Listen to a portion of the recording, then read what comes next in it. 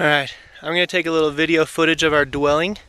So, see here's the valley, there's the chapel up there with some peaks.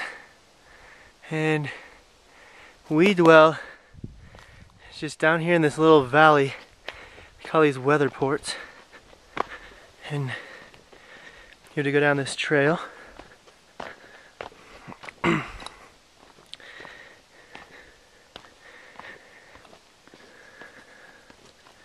And there's Heather. Would you mind narrating the rest of my weatherport video? I'm showing them where we slept. Okay, well I thought I wasn't supposed to go to the guys.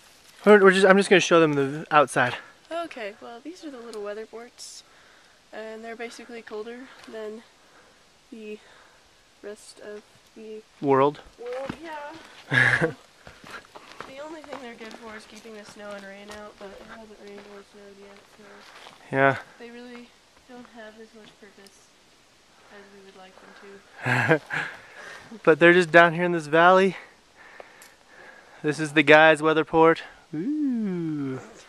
Yeah, and yours has like sticks and stuff. Ours is better. That's the girls' weatherport. Hey, would you mind taking this into the girls' weatherport and showing the inside?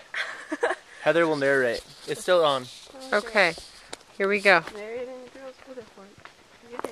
It looks kind of like maybe an indoor tennis court, but it's not. Yeah.